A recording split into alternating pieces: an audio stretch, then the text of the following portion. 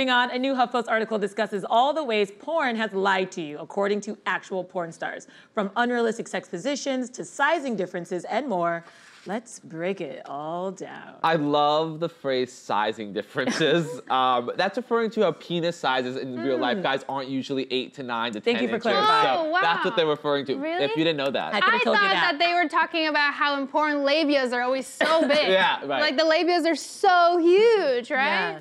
I was really upset with how small mine was after watching porn, I guess. Yeah. When you hold the mirror up and you're like, damn, no Dumbo ears. Right? Even with labia, like we don't see all kinds of labia in porn either. It's Oh, like that's a very true. specific kind of like vagina. It's like if you have more flowery, like orchid kind of like, you know, like vulva, like forget it. You're not gonna see that because I don't know. I guess it's not considered aesthetically like whatever. Right. Which is terrible because it's all great, but yeah.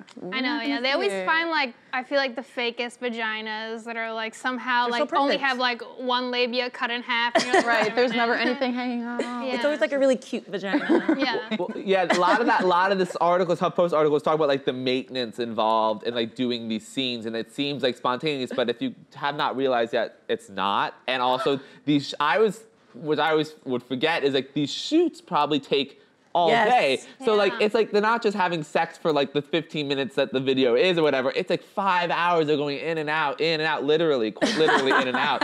And yeah, you know, it was enlightening, this article. That's something I didn't think about. She was like, yeah, there's techniques for how to give a blowjob that will protect your jaw because if you're doing it all day, I was like, what a horrible job. Hey, Yeah, right? they call it a job for a reason. They don't call it a job for nothing. Yeah. Thank you, Samantha. They're hard. Second City 3 coming to you. Yeah. People are always like, I wish I was a porn star. All you gotta do is get digged up and stuff. And you're like, no, you don't wanna do that. It's so difficult. Like, I can't imagine like having to be like hole ready like 24/7. Yeah.